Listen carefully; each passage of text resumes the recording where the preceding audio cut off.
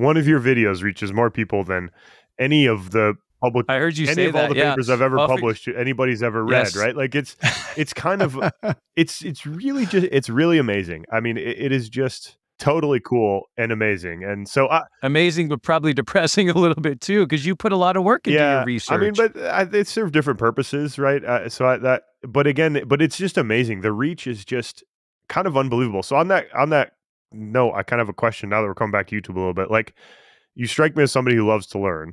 How have you experimented with your YouTube content? Like I forget which video, maybe it was a recent one where you were out in the field, you were recording video, and then you kind of turned to the car hood and you had a sketch drawn on the car hood, and then you kind of go back to the outcrop and you kind of go back and forth. And that struck me. It just really reminded me of teaching field geology courses. Like, that is something you do in field geology, right? You say, here's the outcrop, look at this, then turn to my little notebook I've gotten drawn, or my whiteboard I've drawn, and then go back and let students look at the outcrop.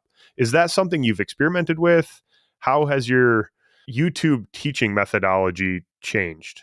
I don't think it's changed a lot. I think there's been some like improvements. This is embarrassing, but if you watch the old Death Valley ones, you'll see that I'm in the frame the whole time. Like I have the camera selfie stick out at arm's length, and my head is in the entire video, because I didn't know anything about the YouTube world and all the kind of whatever videos I watched beforehand. That's what I saw, as I saw a talking head. And so I thought I had to do that. And at some point after I did those Death Valley ones, I had a viewer say, hey, you don't need to show us your head the whole time. You can show us the rocks. And I'm like, that's brilliant. Because I don't want to be in that. I don't want to be in the shot anyway. And so really just funny. Like, I mean, stuff like that should have been obvious, and I probably would have figured out at some point anyway. But like, the viewers have been very helpful with their comments about ways to improve, like or one thing I'm awful at, because I'm very kind of like animated and energetic, is like I'll turn the camera on and then I'm swinging it back and forth, and if you look over there you'll see this, and then look at that over there, and people are like, you were making us seasick, like we were nauseous. Blair Witch Project or something like that, right? And so I'm still not great at it, but like, okay, the slow pan. So what's interesting is when you do these videos is you're the actor, you're the director, you're the camera operator, you're the producer, you're the sound person, you're the script writer. Like, it's all me out there by myself. I almost never have anyone with me. And so in terms of like the diagrams and stuff, I just always think like, is there a way, and I'm not a good artist, I'm a terrible artist, but I'm like, is there some way to just make a sketch that will help reinforce that? And so I'll take a minute and draw something and just try to show that. I think the one you maybe saw was like, I think it was Split Mountain. Yes, it was. That's right. It was Split Mountain. Yep. Yeah. And it's beautiful. I loved it, because I thought it just reminded me of being in a field geology class where students look at this, pointing there, and then turn to the sketch that simplifies it, and then go back and look at it. It just reminded me of sitting in a field geology class. It was amazing. I loved it. So I was wondering how much that iterated, but that seems like it comes natural. So, I mean, but it's different than if the three of us go on like a geology conference field trip, then it's like, oh, we got to plot the geologic map, and that's not going to work as well with the viewers, not just visually, but like it's too much such technical information. So what's a cartoon, a block diagram, a cross section that can show how this process or this feature comes to be? And so I don't think they've changed too much.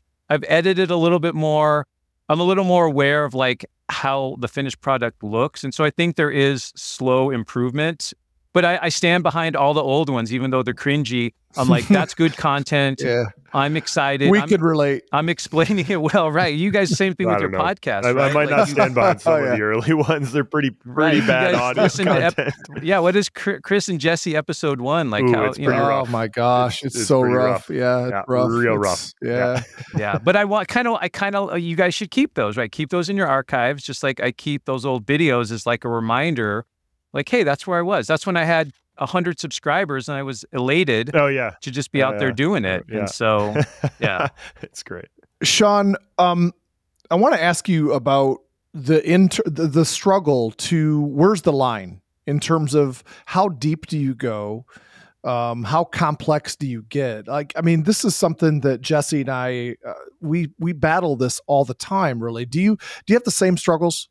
How, like, for like making the videos on a topic or whatever? Yeah. How in depth do you go? Because, you're not touching really the depth of your knowledge in this. You're communicating it to everybody out there. So I find that to be a very difficult thing in terms of, bringing it down to a level that's understood by the masses rather than the few. And it's just such a fine line. Yeah, no, good point. I think for me, I think about the story first. Like what's kind of like Jesse said at the beginning, like give me your thesis in a paragraph, in a sentence, in, maybe not down to 5 words, but, so succinctly, what does this, and outcrops are easy because like, okay, here, what is this outcrop telling us? What information do we have? And so for me, it's starting with like the story. If I think there's something cool here, it could be a process, it could be a landscape, and knowing, okay, I'm going to probably do this in 10 to 15 minutes. So I'm not going to try to cover everything. If I'm looking at, like the one I just did down in northern Nevada was like spheroidal weathering in granite. So I didn't spend, even though I could have spent time looking at the mineralogy of the rocks and talking about, textures and granodiorite and why there's magma even there. So what's the topic? What's the focus? And then just, and what's the easiest way to explain this? Like show them the outcrop. So usually it's showing them the feature, and then going maybe to the clipboard or the diagram or whatever. I don't know, maybe I'm just simple-minded. I often don't get distracted by, if there's more topics and a bigger story there, I will tend to break it into chunks. And I've gone to one location and done 4 videos, but on 4 different things. Okay, now let's look at this rhyolite lava flow, and there's a video. Okay, in part 1, you saw this.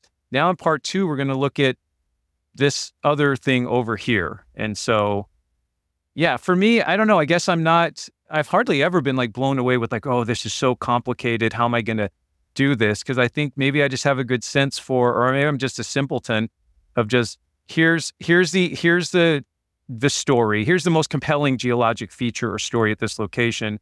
And I'm going to tell that. And I'm not going to try to give them the whole 4.5 billion years at this location in one video. I think that's an interesting way to think about it from the sort of rock, from an outcrop. It kind of narrows your focus by definition, as it should, right? It's sort of on this, what do these rocks tell us, very conservatively maybe. So how Shawn, are you going to, what's your plans for the YouTube channel? I mean, what can viewers sort of expect from you in the future? I've kind of added a few series. They start out with all these field-based videos. The school even gave me, here's something crazy. I got last fall, I was on sabbatical. And my project that I pitched to the college as a sabbatical was traveling around the West and making YouTube field-based videos. And the president said, yes, that sounds like a great idea. That's amazing. So I got a whole semester off of teaching. So I think I'll continue to keep doing the field-based videos, but then I've added things like little interview series. I've interviewed Rachel and some of these other people, different scientists. I want to keep doing that. I want to maybe add different careers. So I need to, I'm kind of stuck by myself as the sole geologist here. I need to find a mining geologist and a environmental hydrogeologist, and it'd be fun to like bring some of those in. And I think that would be of interest to both the viewers, but also like students.